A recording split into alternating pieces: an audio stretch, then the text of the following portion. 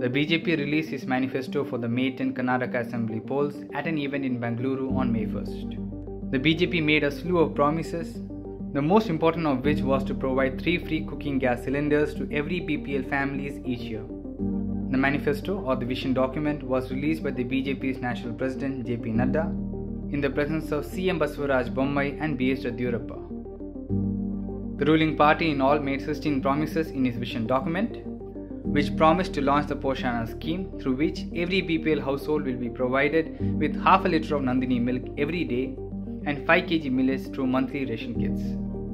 The announcement comes at a time when the Congress party has levelled allegations against the BJP of the merging of Karnataka Milk Federation with Amul. In the manifesto, the BJP has said that they will provide 3 free gas cylinders in the month of Ugadi, Ganesh Habba and Deepavali to all BPL card holders. Also, in an announcement similar to the Gujarat and Uttarakhand Assembly polls, the BJP promised to implement Uniform Civil Code in Karnataka.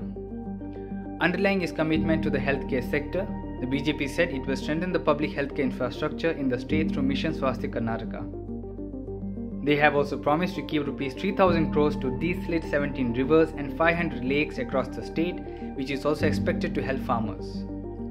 A sum of Rs 30,000 crore is to be kept as an agri fund to set up micro-storage facilities in Karnataka at various places. Karnataka will go to assembly polls on May 10 and counting of votes will be done on May 13th.